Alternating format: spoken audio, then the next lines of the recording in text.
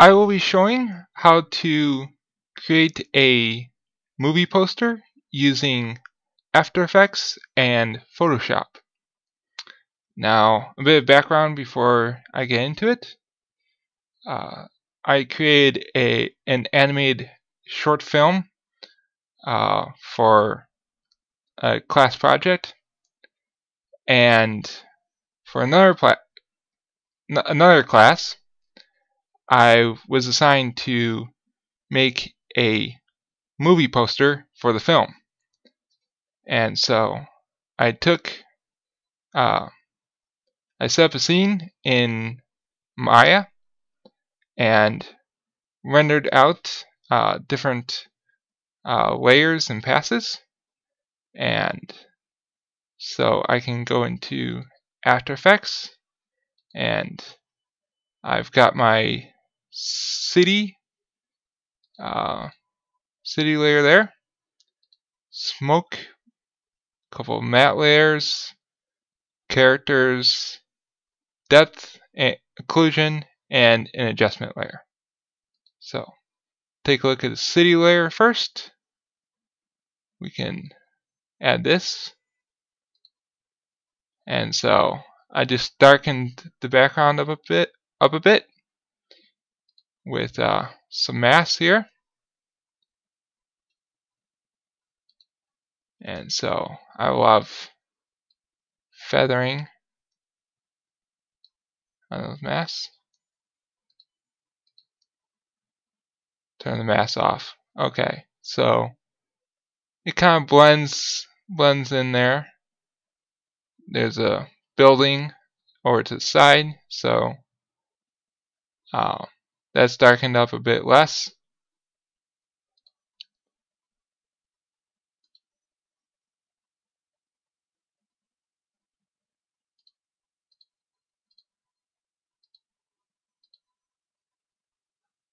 So let's see. One mask. You can see the effect of that. And then this other mask to kind of remove the influence of the first one. And I dialed the opacity down for that one. Yeah. Okay.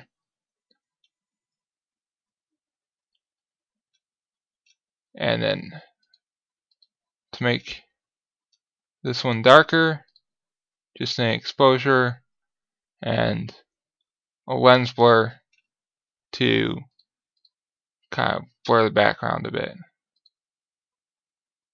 So a really fake depth of field. If I take that off, sharper and more blurred, like that. So I'm working with really high resolution images here, which is why it's only at 6.25%. Yeah.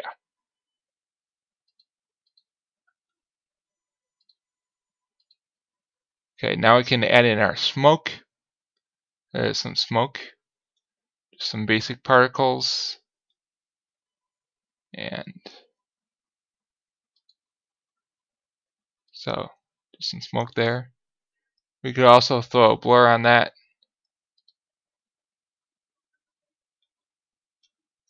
Just Gaussian blur.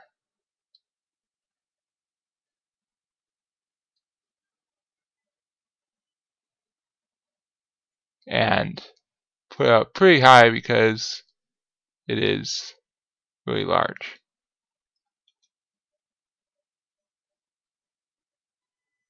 Okay, that's more smoky.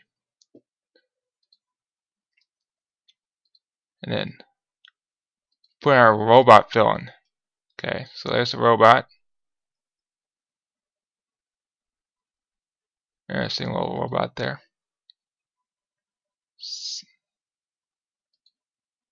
Yeah. And the robot has just a brightness and contrast. We can blend in a bit better. and the levels.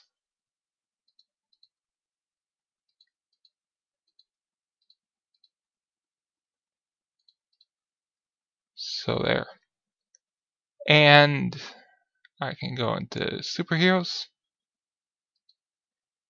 So there's my superhero layer. And I had to do a little bit of masking because there was, yeah, something wasn't working right with my layers. And don't want that in there. So just simply mask that out.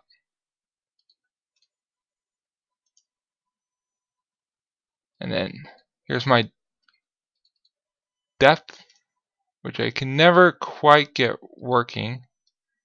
So I just came up with a solution that used some layers and such, or some masks and such, and I got around without it. And then I have these two occlusion passes. So there's some occlusion.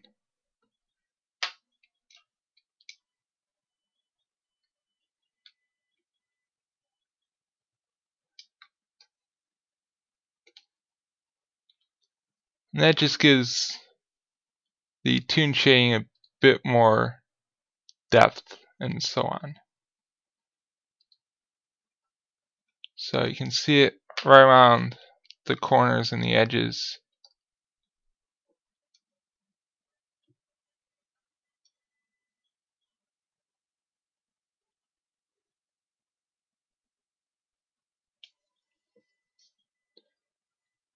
And you can actually use proxies for these images to make it a little faster.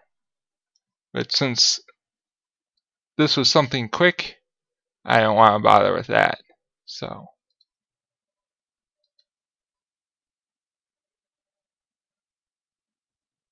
you can see the occlusion effect right on the robot, and then this is a little bit less occlusion, I think. Trying to figure out which one to go for. And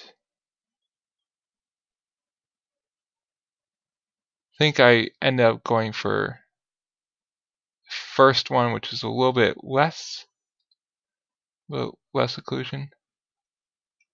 Something like that. You always want a pretty subtle occlusion. So last thing is the adjustment layer, which I just had a little bit of a vignette on this. Yeah, a little vignette, and then that seems to be good. Okay. Well, now we got to save frame as.